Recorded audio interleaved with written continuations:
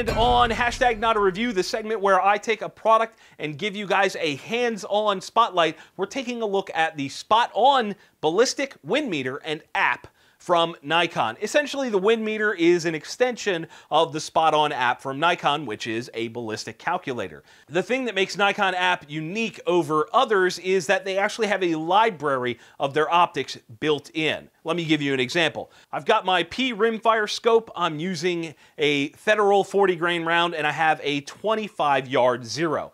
My target is at, say, 136 yards.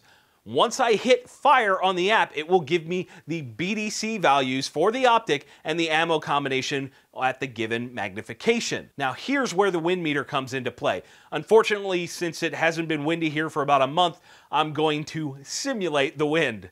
Using the wind meter, you collect the relevant data and boom, you get holdovers and scope adjustments right on the reticles. No more guesswork, no more wasting ammo to walk the rounds onto your target. This gives you the info you need to get rounds on target. Now, I know the next question is going to be something like, that's cool and all, but how much does it cost?